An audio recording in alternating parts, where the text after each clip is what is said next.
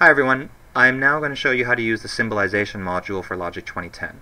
The Symbolization module is actually sort of the most finicky and sort of challenging to use at times, but it does teach sort of good skills, and the best part is you can really check your answers, which is always nice.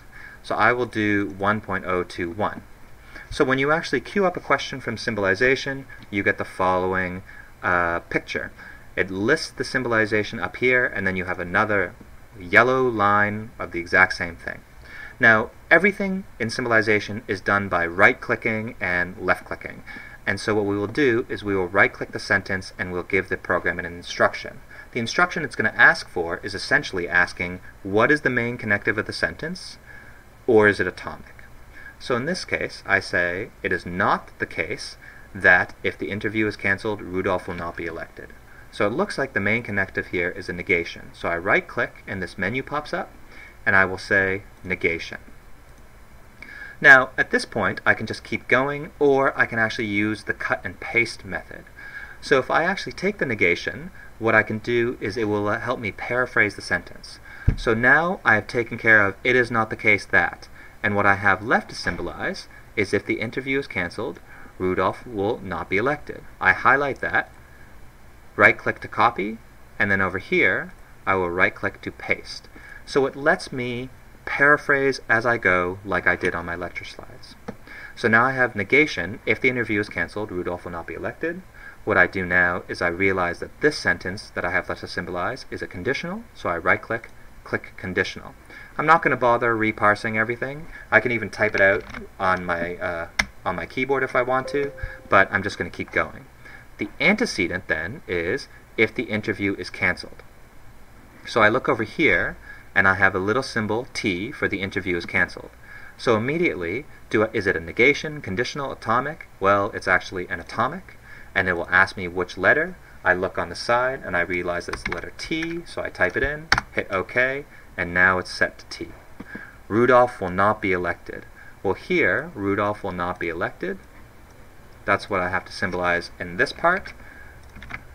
So, what is the main connective of this? If the symbolization scheme says P is Rudolph will be elected, the main connective is actually negation, so I put that in, and then now this is the atomic of P, and I hit enter. In the end, it's sort of a step-by-step, easy symbolization process, and what it's given me is up top is the actual full symbolization as I discovered it.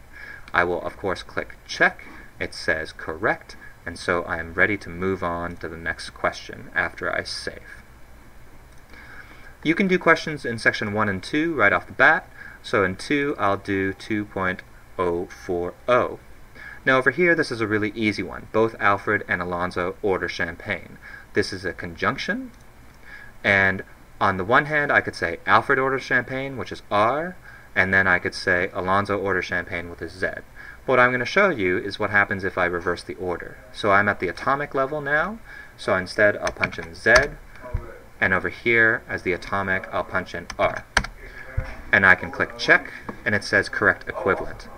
What this actually means is that this is perfectly logically equivalent to the answer that Logic 2010 has stored in its memory, which is not Z and R, but R and Z.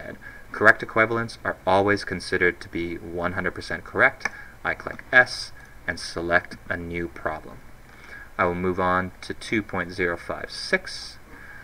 This is just a sort of an example of a slightly more complicated one. If UCLA wins its first game, then USC and Cal won't both win their first games. What is the main connective of this? Take a second, think about it. Well, it's got to be the if-then with a comma right here. So I will right-click and say it's a conditional. I will say UCL wins its first game is the antecedent, and then the consequent is this part. And this will just help me sort of move forward so I know what's what. Okay, well, what is UCLA wins its first game? That's actually just an atomic, the letter U. So I can right-click, go to atomic, and click the letter U. And how do I do this one? Won't both win their first games? Well, this is a not both statement. Okay, so here I know for not both the way to symbolize this is with negation. But what if I actually sort of mess up and think this is, I don't know, a disjunction? If I actually tried in the end and I was stuck, I could actually just click right-click and ask for a hint, and it would tell me I did something wrong. And I could click the error box, and it will give me some tips.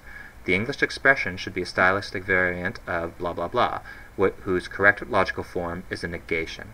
So one feature of this is I can just keep on clicking hint over and over again, and it will actually tell me exactly how to symbolize. So that's why Logic 2010 is a really nice learning tool for symbolization. When you're stuck, click hint.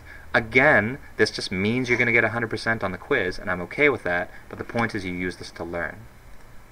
So I realize this should actually be a negation, and so instead of USC and Cal won't both win their first game, it's actually they both will win their first game. And I'm just typing that in.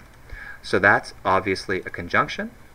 And now first I have to say USC will win, and then I have to say that Cal will win. So USC winning, that's the atomic letter S, and Cal winning is the atomic letter Y. Check, correct, yay, save, and I'm done. I'll only demonstrate one last one just to show off another feature of Logic 2010.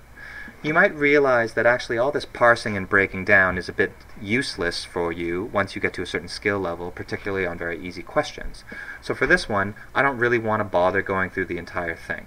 So what I can do instead is click Direct. And if I click Direct, it will allow me to enter the symbolization directly without actually having to do anything. Now the symbolization for this is obvious. It's T and P. So I just type T on my keyboard. Oh no, how do I get the AND symbol? Right-click. If you right-click, it will generate a list of all the symbols that you can enter, so I'll click and in fact, from this menu, I might as well just click P as well. How do I get rid of the menu? Just close it. Now I click OK. Logic 2010 will automatically parse the question according to what it thinks I thought it was, and then it will put in my direct entry solution. I can click check, it's correct, and save. Okay, so I've just demonstrated lots of features of Logic 2010 when it comes to symbolization. Remember, hints will help in teaching you how to symbolize, and check everything you do.